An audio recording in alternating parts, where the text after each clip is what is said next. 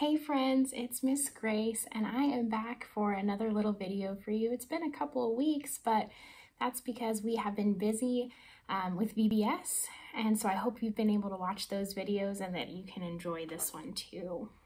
So for today's video, if you want to participate, maybe ask your parents or go make one for yourself. You need a snack for this video. And then if you also want to follow along, you can grab your Bible. So our story today is from Matthew chapter 7.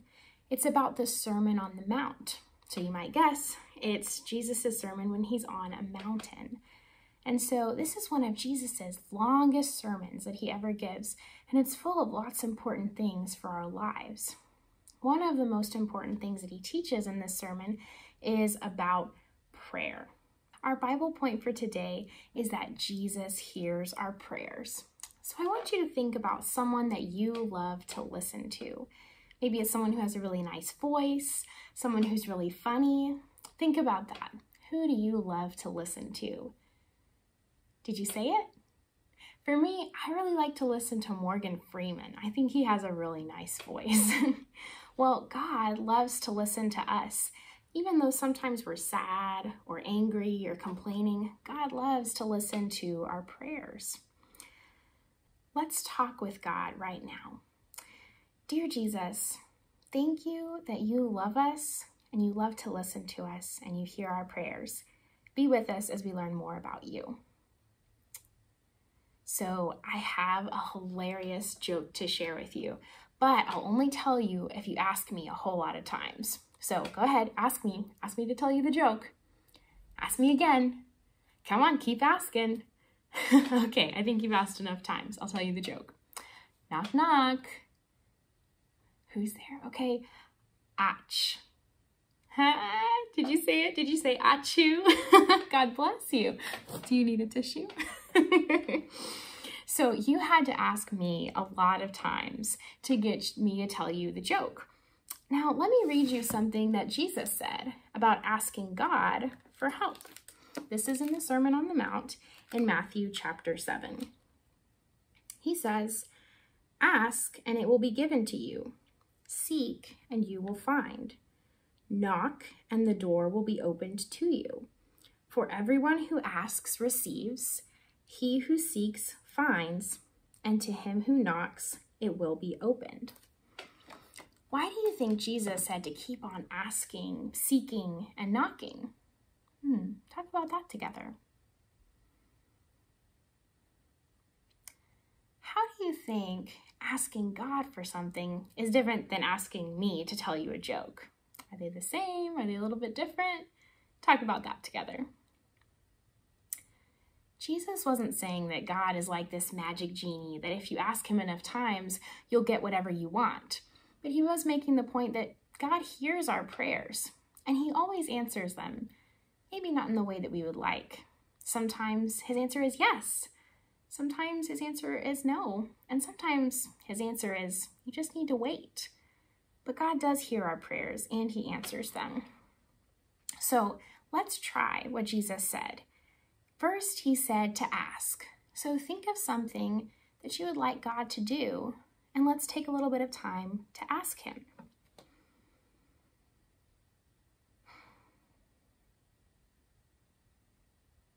Jesus also said to seek. So while you're thinking about maybe you want to seek something in your life, like more peace, maybe you want to be patient or more loving, I want you to put your hands up to your eyes like binoculars, like you're seeking for them while you ask God to help you with whatever you're seeking in your life. Did you do it? The last thing that Jesus says is to knock. So while we're asking God for something, maybe you can knock quietly on a table or on a wall while you ask God for something. So let's do that now.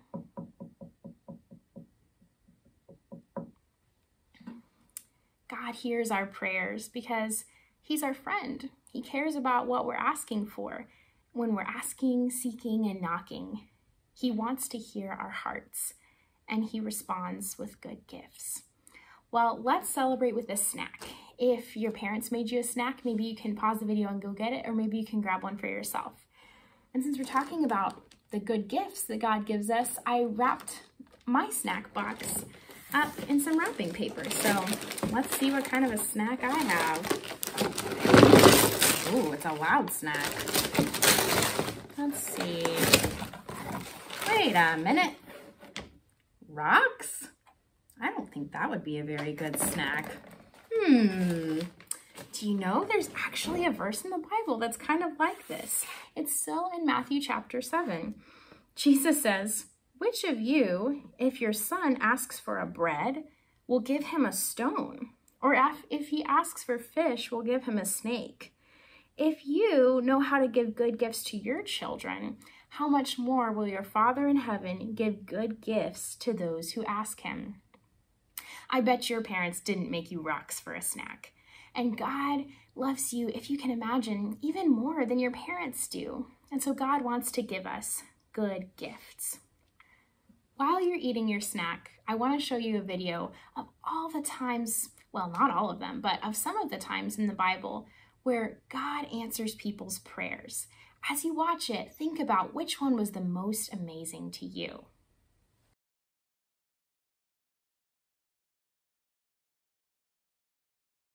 God hears our prayers. Throughout the Bible, God heard people talking to him. God heard Joshua and the Israelites shout out to him as they marched around the city of Jericho. And God knocked down the wall so they could get in. God cares about the problems in your life too. Shout out, "God help us." God heard Hannah pray for a baby.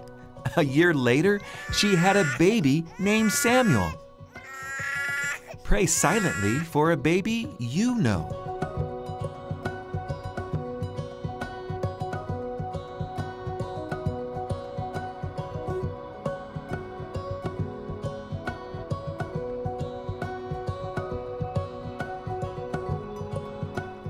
David prayed all the time, and God heard his prayers.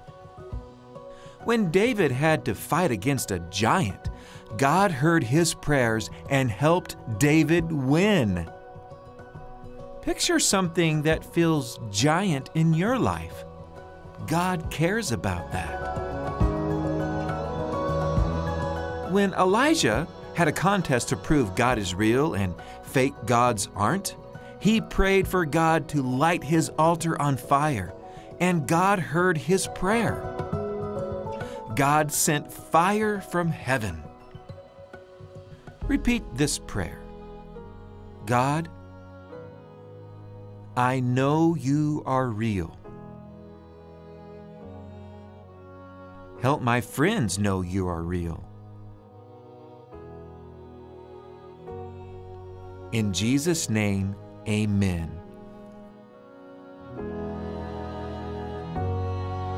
When Nehemiah needed to rebuild a wall around his city, he asked God for help. God provided supplies and protected the people from enemies. They built the wall in 52 days. What is something that's hard for you to do? Ask God for help with that. Talk with Him silently right now.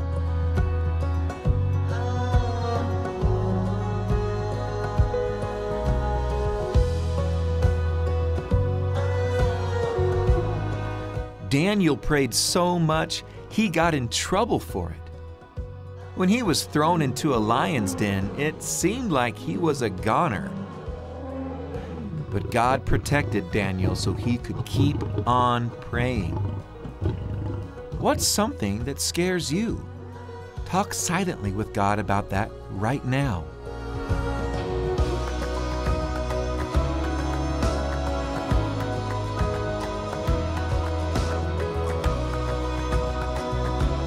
When Paul and Silas were in jail, they kept on singing and praying to God. God heard their prayers. He sent an earthquake to set them free. Thank God for answering your prayers like He answered Paul and Silas's prayers. Shout, "Thank you, God!"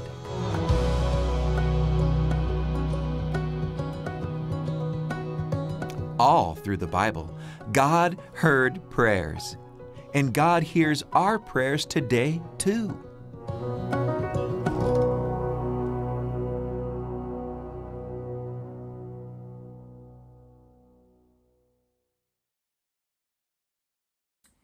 Which of those examples was the most amazing to you about the way that God answered prayers? All throughout the Bible, God hears people's prayers. Over thousands of years, God heard the people's prayers, and He hears our prayers today too. That makes me want to sing. So let's sing Pray About Everything.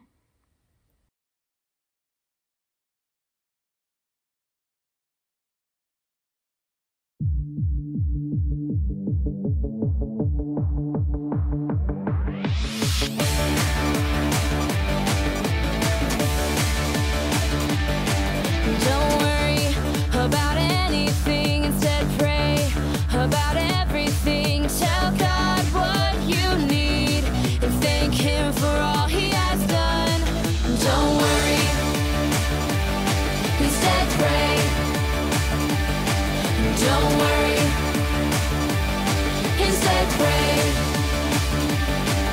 Don't worry about anything, instead pray about everything. Tell God what you need and thank Him for all He has done.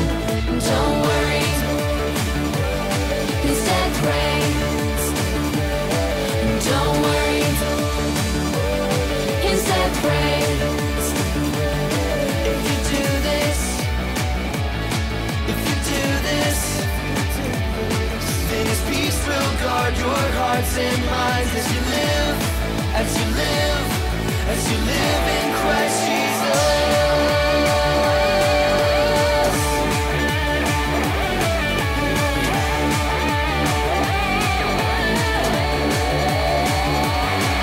Don't worry, instead pray. Don't worry, instead pray. Instead pray. Instead pray.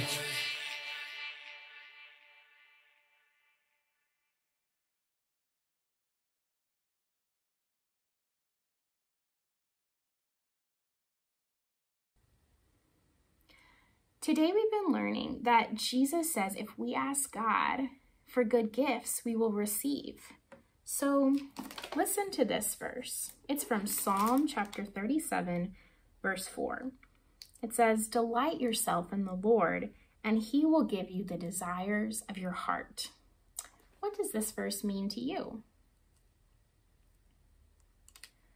When the Bible says that if we delight ourselves in the Lord, He will give us the desires of our heart, it makes me think, why doesn't God always give us what we ask for? Let's dig into that a little bit.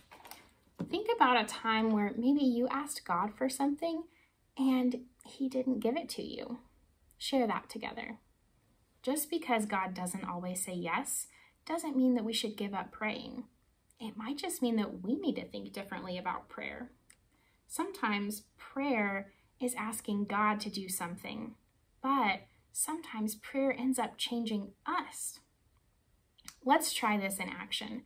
So if you have two people, one person, I want you to keep asking for something. It could be for a snack, it could be for a new video game. I want you to just keep asking for something from the other person. Now the other person, I want you to ask questions to try to get to know the other person. Ask them things like, what's your favorite color? What did you do today? What do you want to be when you grow up? Now, pause the video and do that, and then we'll talk about how it went. Was that strange? Talk about that. Both people, how did you feel during this conversation? If you kept on asking for something, maybe you were disappointed that the other person didn't give it to you. But if you were asking questions to get to know the other person, you might be disappointed that they weren't answering your questions all they really cared about was getting what they wanted. I think sometimes prayer can be like that. We keep asking God for things, and He wants to get to know us and to develop a relationship with us. So remember, prayer is not always just about asking God for things, but knowing who God is. Together, talk about this. What's something that you talk to your friends about, but you've never thought to ask God about? How do you think it would feel if you asked God about those things? Let's play a game called Ships and Sailors, because we've been learning about how God listens to our prayers and we should listen to Him. So this is a listening game to try to get it right. So first I'll tell you how it works. When I say the word aft, that means you should run backwards, like to the back of the ship. And whenever I say bow, I want you to run forwards. Whenever I say port, I want you to run to the right side. And whenever I say starboard, I want you to run to the left. Okay, let's go over that one more time. Aft is backwards. Bow is forwards. Port is left. Starboard is right. Okay, do you got it? I might call in some other instructions for you to do. So you ready? Port. Starboard. Bow. Aft. Bow. Aft. Port. Starboard. Now I want you to raise the anchor. I want you to swab the deck. Port. Starboard. Now get together like you're eating. Now bow. Okay, I think you've done enough listening. Were you able to get all the instructions? Whew, I'm tired just thinking about you guys doing that.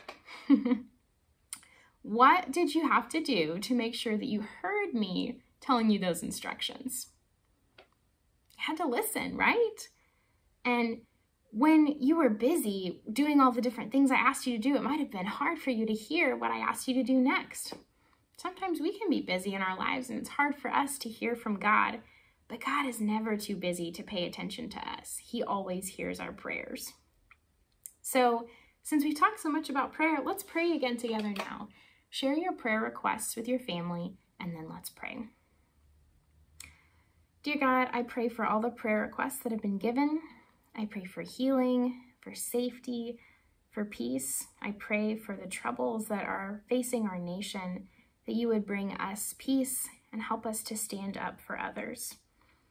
I know that you give us good gifts, God, and even if you don't answer our prayers in the way that we ask, we know that you are there with us. In your name we pray, amen. I have a take-home sheet attached to this video that your parents can do with you, and until then, I'll see you guys next week.